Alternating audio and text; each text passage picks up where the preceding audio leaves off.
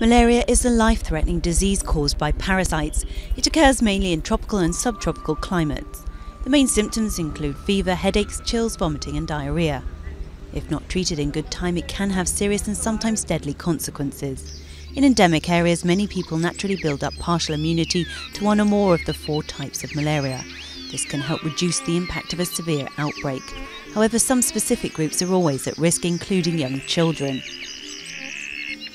Numerous treatments are available for those infected with the disease. Usually an artemisinin-based drug is combined with another anti-malarial medicine to lower the risk of resistance. Malaria is transmitted by Anopheles mosquitoes, which are most active at night. After biting an infected individual, they then spread the parasite to the next person they bite.